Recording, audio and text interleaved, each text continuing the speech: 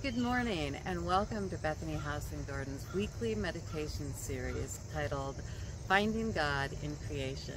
Each Wednesday we'll be posting a meditation video that has been filmed on the grounds of Bethany House to help you familiarize yourself with Bethany House and Gardens, and also to invite you into a meditative pause on your Wednesday morning.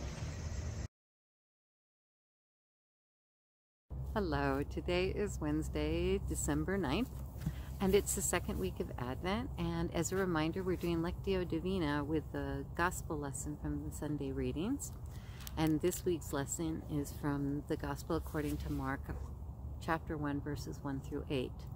And I'll talk you through the Lectio Divina. But as a reminder, I think sometimes when people start doing things like Lectio Divina, they're sure that there's one correct way to do it. And there's lots of different ways of doing it. I'll walk you through a specific set of directions that a friend of mine, Lindsay Boyer, has published on her website. But there isn't a right way or a wrong way to engage in contemplative prayer. The object is really just to quiet your mind, and there's going to be times when you can't quiet your mind, and I think that's an important thing to remember, particularly during this time of year when there's a lot of distractions out in our culture.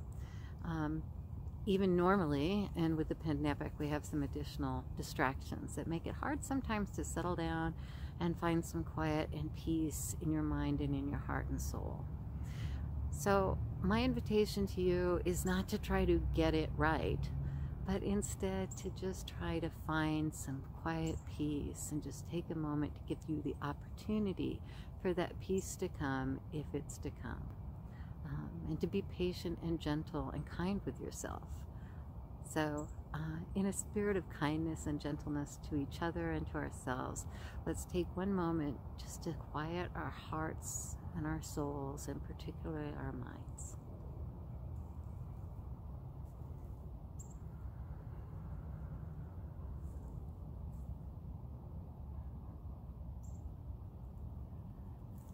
Right. So as I said, we'll be in Mark chapter 1, verses 1 through 8. And the first time that you hear the passage, listen with the ear of the heart. Notice if any phrase, sentence, or word stands out to you. Gently repeat it to yourself, allowing it to touch you deeply. The beginning of the good news of Jesus Christ, the Son of God. As it is written in the prophet Isaiah, "See, I am sending my messenger ahead of you, who will prepare your way. The voice of one crying out in the wilderness, prepare the way of the Lord, make his path straight." John the Baptizer appeared in the wilderness, proclaiming a baptism of repentance for the forgiveness of sins. And people from the whole Judean countryside and all the people of Jerusalem were going out to him and were baptized by him in the river Jordan, confessing their sins. Now John was clothed with camel's hair, with a leather belt around his waist, and he ate locusts and wild honey. He proclaimed, "The one who is more powerful than I is coming after me. I am not worthy to stoop down and untie the thong of his sandals. I have baptized you with water, but he will baptize you with the Holy Spirit."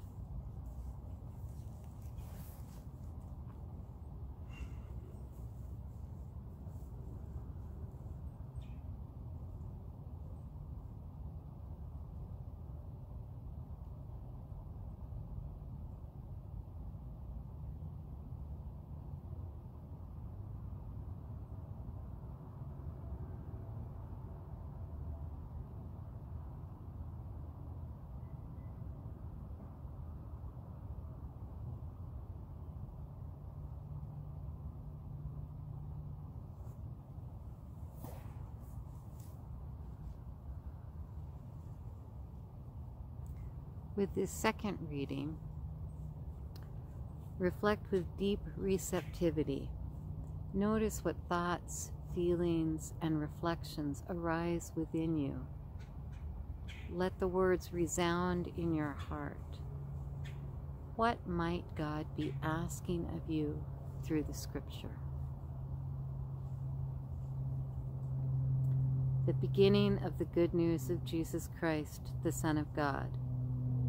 As it is written in the prophet Isaiah, "See, I am sending my messenger ahead of you, who will prepare your way. The voice of one crying out in the wilderness, prepare the way of the Lord, make his path straight." John the Baptizer appeared in the wilderness, proclaiming a baptism of repentance for the forgiveness of sins. And people from the whole Judean countryside and all the people of Jerusalem were going out to him and were baptized by him in the river Jordan, confessing their sins. Now John was clothed with camel's hair, with a leather belt around his waist, and he ate locusts and wild honey. He proclaimed, "The one who is more powerful than I is coming after me. I am not worthy to stoop down and untie the thong of his sandals. I have baptized you with water, but he will baptize you with the Holy Spirit."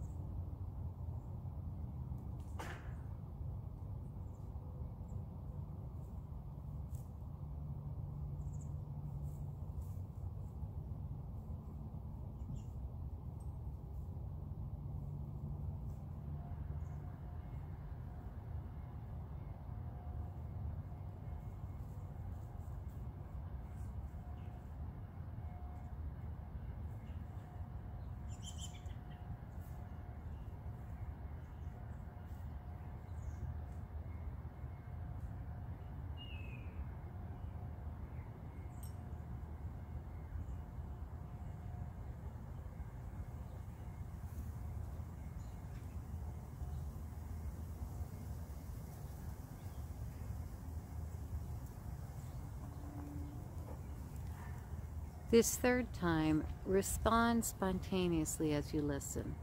Notice any prayerful response that may arise within you. For example, a small prayer of gratitude or praise. The beginning of the good news of Jesus Christ, the Son of God. As it is written in the prophet Isaiah, "See, I am sending my messenger ahead of you who will prepare your way. The voice of one crying out in the wilderness, prepare the way of the Lord, make his path straight." John the Baptizer appeared in the wilderness, proclaiming a baptism of repentance for the forgiveness of sins. And people from the whole Judean countryside and all the people of Jerusalem were going out to him and were baptized by him in the river Jordan, confessing their sins. Now John was clothed with camel's hair, with a leather belt around his waist, and he ate locusts and wild honey. He proclaimed, "The one who is more powerful than I is coming after me. I am not worthy to stoop down and untie the thong of his sandals. I have baptized you with water, but he will baptize you with the Holy Spirit."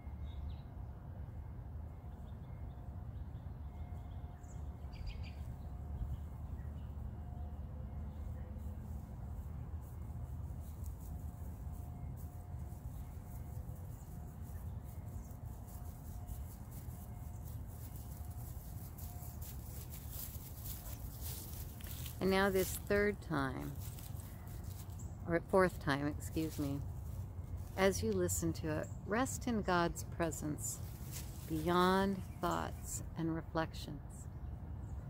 Just be. The beginning of the good news of Jesus Christ, the Son of God, as it is written in the prophet Isaiah. "See, I am sending my messenger ahead of you who will prepare your way. The voice of one crying out in the wilderness, prepare the way of the Lord, make his path straight." John the Baptizer appeared in the wilderness, proclaiming a baptism of repentance for the forgiveness of sins. and people from the whole Judean countryside and all the people of Jerusalem were going out to him and were baptized by him in the river Jordan, confessing their sins. Now John was clothed with camel's hair, with a leather belt around his waist, and he ate locusts and wild honey.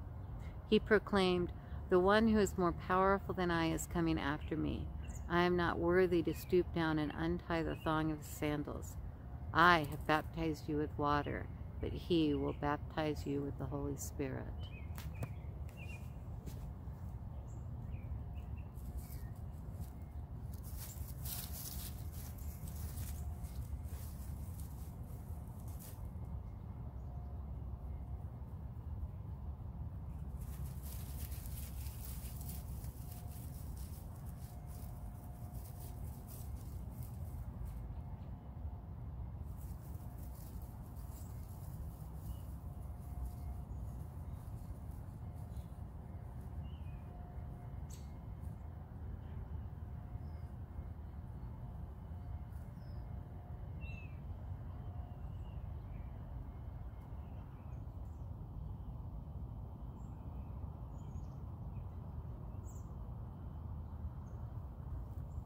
I hope this time, listening deeply to the gospel, brought you into a space where you found the presence of God. I hope you have a blessed Wednesday and a blessed week, and may you find God in creation.